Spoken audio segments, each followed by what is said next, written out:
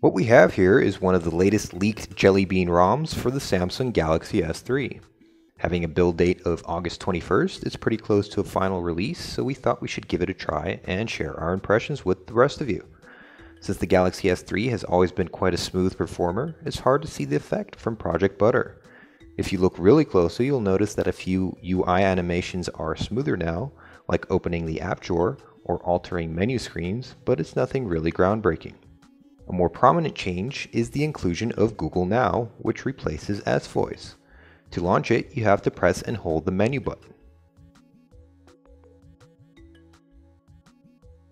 You can ask Google Now pretty much everything you can ask the other virtual personal assistants. In response, you get a special card with what Google thinks is relevant information and voice feedback. If a suitable card is not available for your query, Google Now will initiate a Google search instead. What is the weather like in Los Angeles? It's 22 degrees with haze in Los Angeles.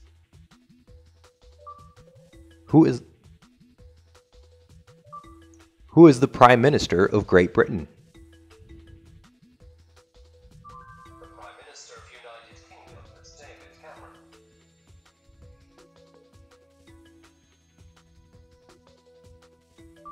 Find me a pizzeria in Paris.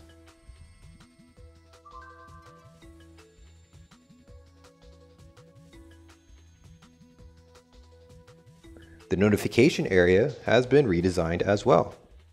The status bar features a bigger clock and the date, while the notifications now let you interact with them in more ways, including expanding them to show more content.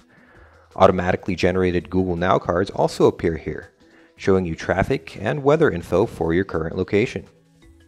The settings menu has been reorganized so you'll find some important options quicker, like their lock screen customizations.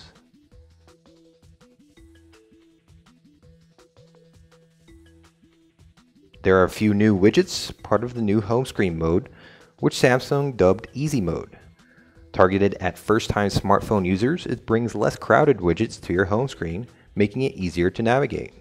And even if you aren't a first-time user, you can still make use of the two modes, as both of them are fully customizable. That way you can have two different layouts that are easy to switch between, like for work and for home.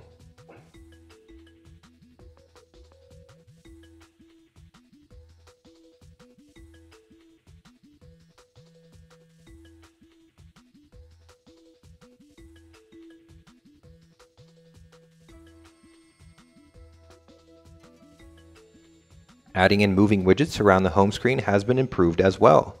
New widgets automatically resize if there's not enough space for them, while old ones will move out of the way.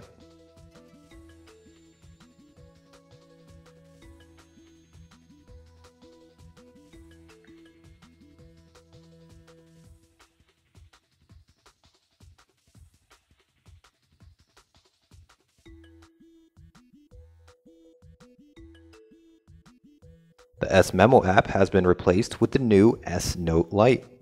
It keeps the same interface and functionality but brings on board a few new tricks as well.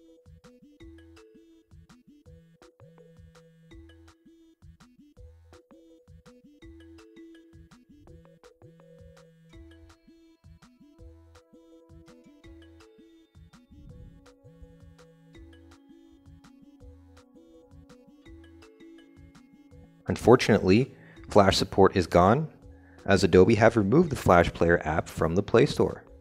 Unless you manage to sideload it from somewhere, you won't be able to browse Flash content.